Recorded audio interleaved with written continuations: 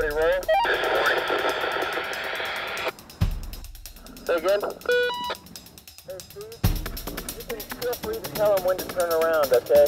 You're the guy who can dictate that. 5 to 7 miles an hour, starting away. As fast as you can, stop. You don't have to come in as fast as you can. Oh. Hey everybody, welcome back to the channel. I'm Teresa, Out of Office Camping.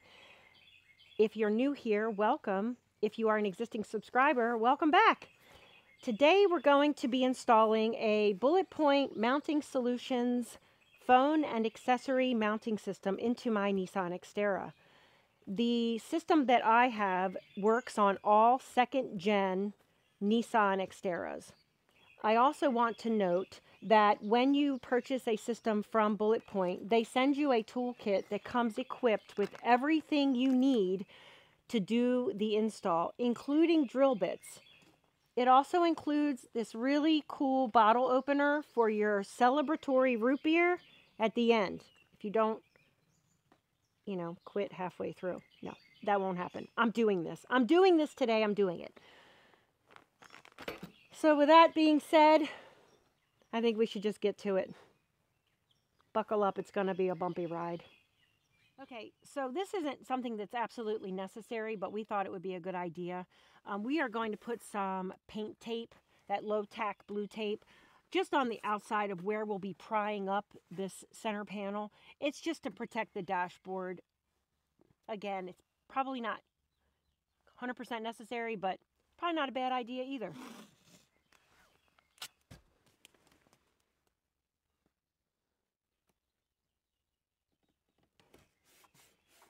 Okay, using the trim tool, I'm actually going to take this little insert out with it. You could probably do it with your fingernails. I'm just having a hard time with that. So I'm just going to get that out of the way. And then you're going to use the trim tool and you're going to go all the way around your tray and pop it to get it to come out. So we use the pry tool and you're going to gently, but kind of like, you know, with a little bit of, you got to get it off here, pry your tray out. But what is really more important, because that's pretty self-explanatory how you're going to use this tool. What's really important to note is where the clips are on your tray. So if you can see, they're basically in the lower right, top right, lower left, top left. So now you know where they're located. It will help you.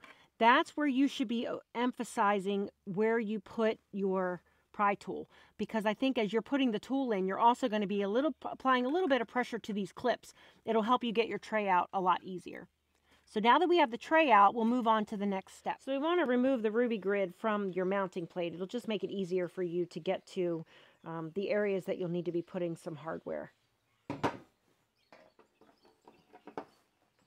This was also supplied with the kit. Now if you have your own tools you'd rather use, that's fine too. So I'm going to go ahead and use a Sharpie and mark the 6 holes where we'll be drilling to attach the plate. If you're feeling really comfortable, I'm sure you could just take your drill and go ahead and drill them without marking them. I didn't feel comfortable doing that, mostly because I was worried that if I slip with the drill, I could mar this, and I really didn't want to do that. But whatever works for you, you just do you. Ooh.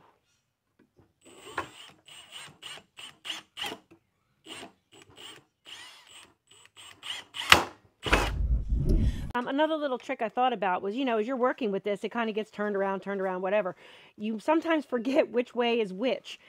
If you see this little guy, this is the guy, this little guy faces you as you're sitting in your vehicle. So this is what I would call the front, even though the front of the car is over here.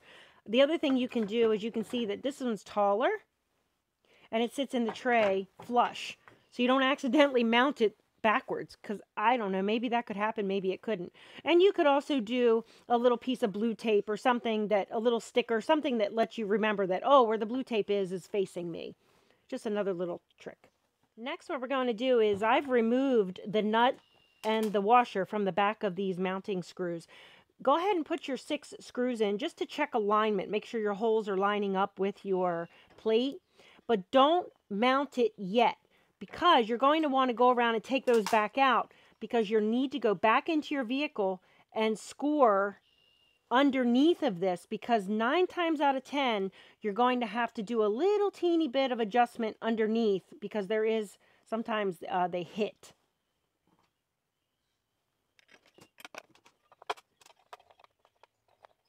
Oh, see, this is good that we're doing this. Now we know we got to do something with that one. This one feels like it'd be okay. And this one will probably be okay. So we're probably going to go in and just drill out this hole a little bit more, making sure that, you know, it's a good fit. Okay, so we had to make adjustments on 2 of the holes, which we've done. So now we're going to pop this mounting plate out, and we're going to go back to the front of the truck, and we're going to go ahead and score and drill a little bit on the dash. All right, so the next thing I'm going to do is I'm going to swap out drill bits. You want to use this larger drill bit when you go to the front of the truck, because it is going to drill a hole the size that will allow your nut to seat in your dash.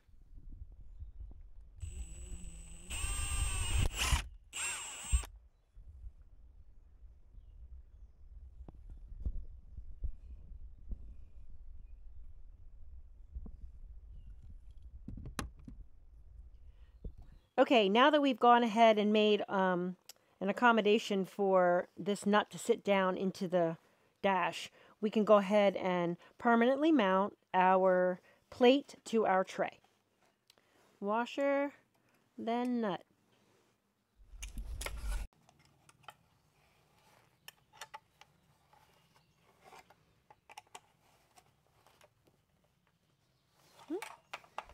So we've mounted our tray and our plate with our screws and nuts, and we also, there's this hardware that is intended to go into these side pieces. So this, we believe, is to just give you another added holding point. You have your clips on your tray that snap into your dash, but I think having these, they're going to bite into your dash, would just be another fastening point. We did go ahead and do a little bit of pre-drilling on the tray. These feel like they're self-tapping, but we were struggling with it, and we were concerned that we would damage the tray. So again, you do what works best for you. For us, it was best for us to go ahead and do a little pre-drill and then get our screws pretty much set so that once we snap this tray back in, we can just go in and go ahead and finish the job. Okay, now we're just going to snap our tray back into the dash.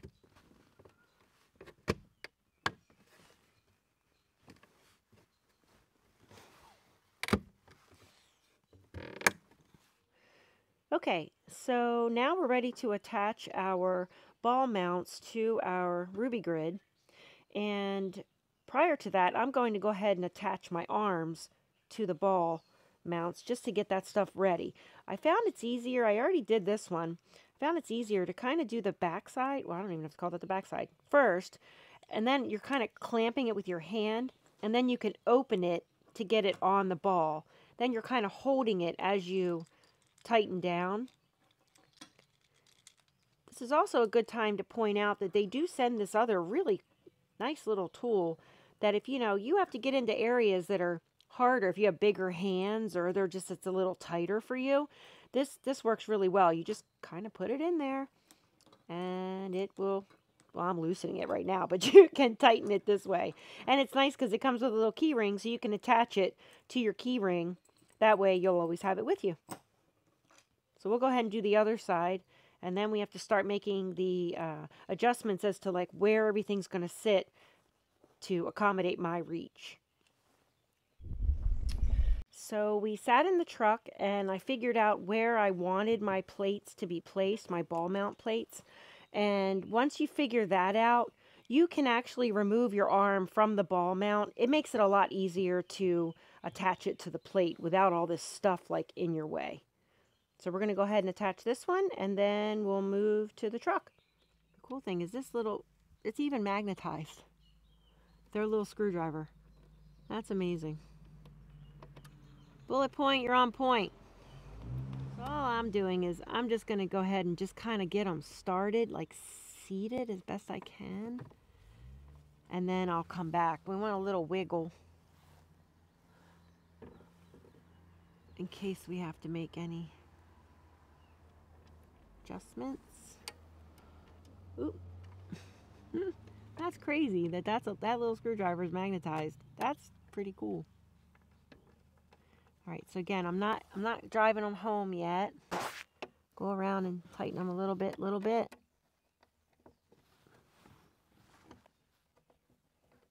And then I'll keep going all the way around. I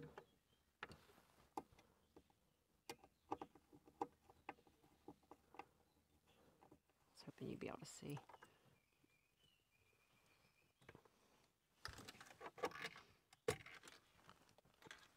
Okay, so everything, like anything in your vehicle, it has to work for you.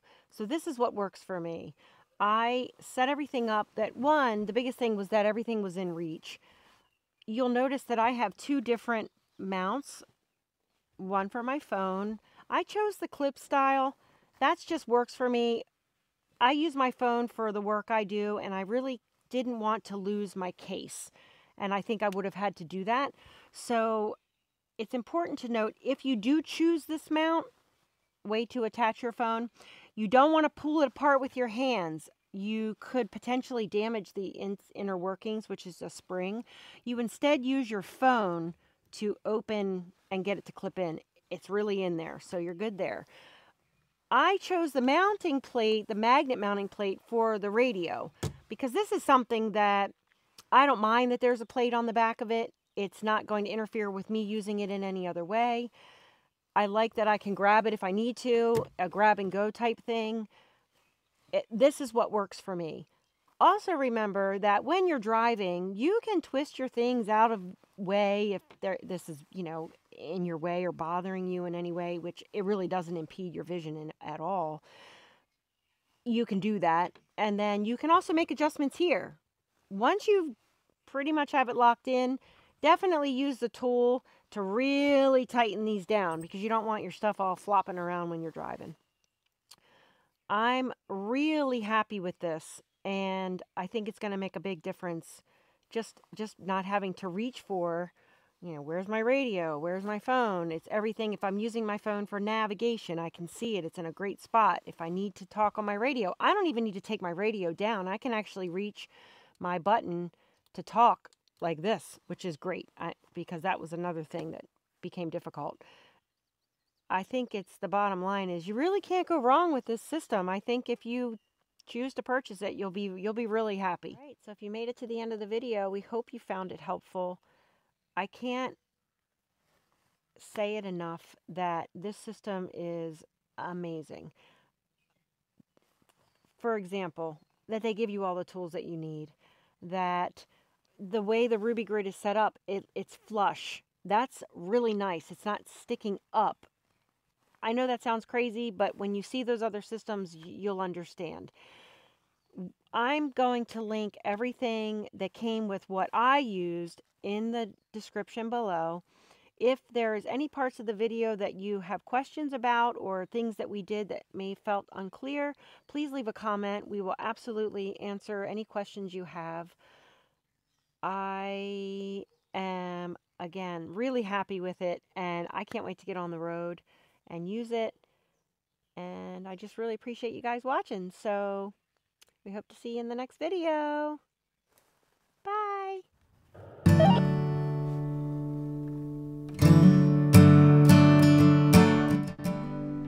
Radio check.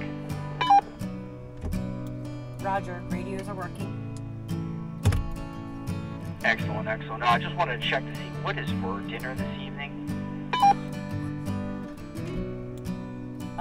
I don't really know. I guess we'd have to go in the house and look in the freezer.